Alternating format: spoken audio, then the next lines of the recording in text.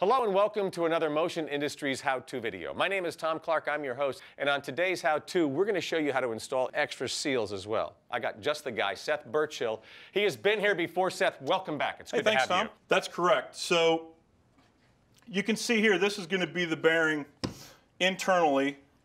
We're going to start with a triple lip seal on either side of the bearing internal to the housed unit. Okay. From there, we build our sealing solution externally with through shaft seals, and additionally we have caps if the shaft allows for a cap.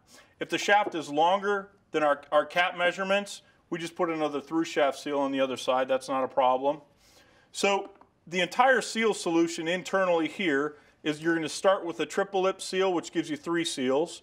The cap itself is going to give you your 4th seal.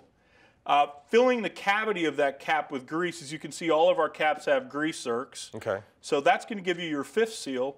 And in the case of our urethane cap, we have a triple lip seal on the ID, which is going to give you effectively 8 seals. You're not done yet, are you? No, additionally to our flanges, we have a sealing solution as well. A common industry problem is sealing the back end of a flange due to the cavity in the back of the flange.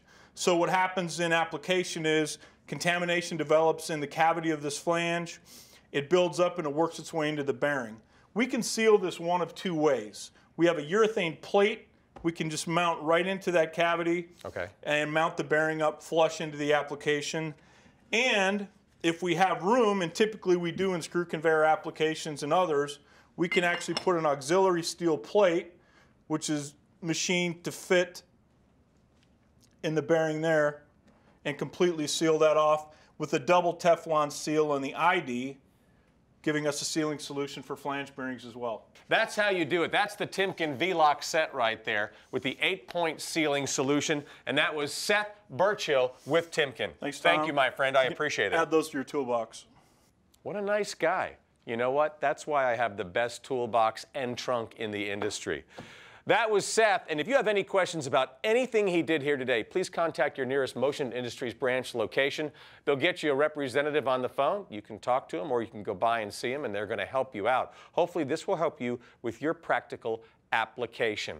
Also, as you see, I got a pair of very nice gloves now from Seth, because that's the proper PPE that we needed to wear while doing our demonstrations today. We had our glasses and our gloves on. PPE is priority number 1. Number 2, watching more MiHow2 videos with me, Tom Clark, as your host. Thanks so much for watching today.